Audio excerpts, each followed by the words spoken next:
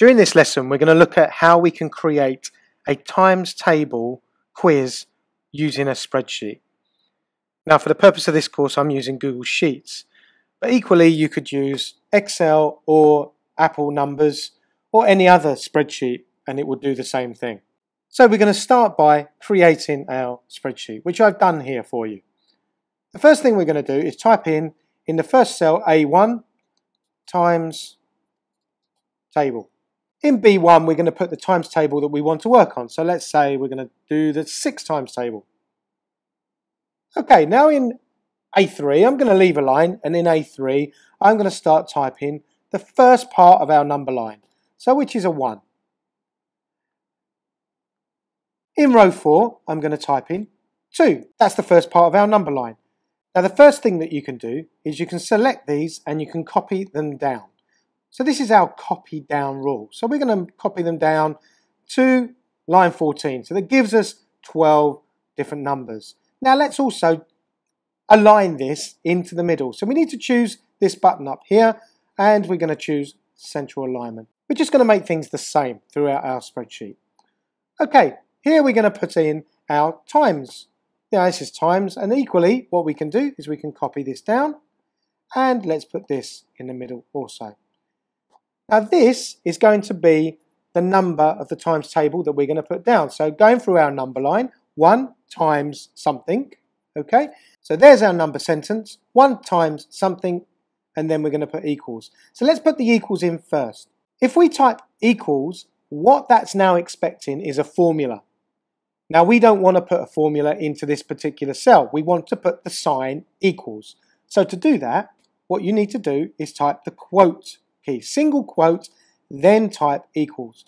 And that will put the actual character equals in that cell. And then we can copy these down. Let's put them in the middle. And now let's move over to this particular cell here, C3. Now, if we're saying our number sentence to children, it would be 1 times 6 equals. Now, what we don't want to do is type in 6 because that number already exists in our spreadsheet. So what we need to do is we type a formula. So to start a formula, as I mentioned earlier, we type equals, and then we choose the cell that we want to put in. So in this case, it's 6. So we're going to press return. And that puts the 6 in place. Now you'd think we'd now be able to copy these down. But then that's going to cause a problem. Now what that's doing is copying the relative cell down. So for example, here we can see this is B1, it's copying B1, which is B1, this number 6 here. This one is B2, so it's copying this cell here, which is blank.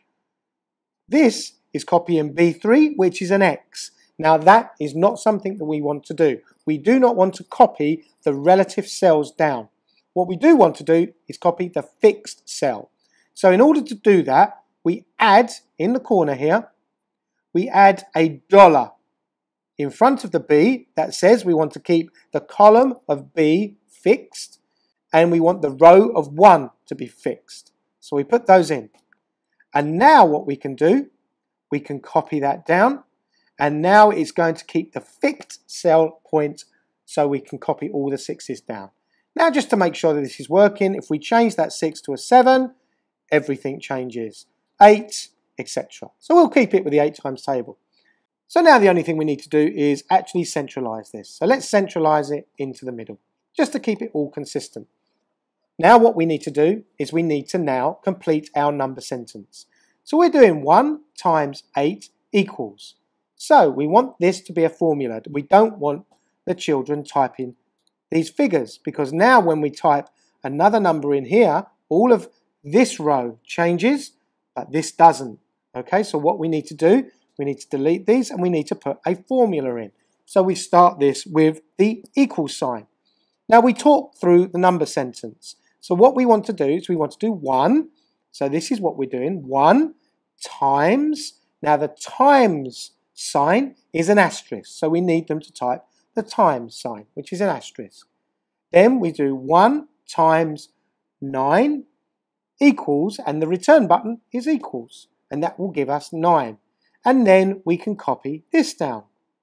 and centralize it again. And now we can see we've got our 9 times table. Let's put our 10 times table, and there you can see everything is changing. That concludes this particular lesson. In the next lesson, what we're going to do is we're going to change this into a quiz. So this will allow your students to go home and practice their times tables using this spreadsheet that they have created.